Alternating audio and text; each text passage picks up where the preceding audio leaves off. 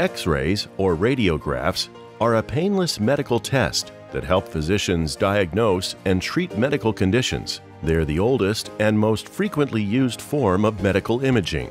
There is no preparation for an X-ray, although patients may be asked to change into a gown to eliminate any interference from metal objects on your clothing. Radiography involves exposing a part of the body to a small dose of ionizing radiation to produce pictures of the inside of the body. X-rays, or radiation-like light or radio waves, pass through most objects, including the body.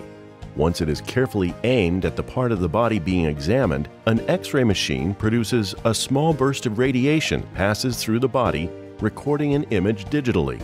Different parts of the body absorb the X-rays in varying degrees.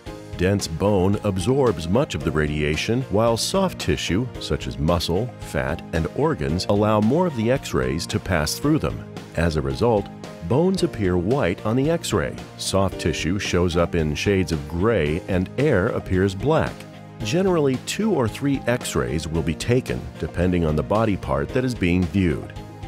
You will be asked to remain as still as possible during the very short exposure time. If necessary, you will be instructed to hold your breath in order to prevent motion from blurring the images. A patient may return to normal activities once his X-rays are complete. This fast and harmless procedure is key to detecting problems quickly when you're in pain.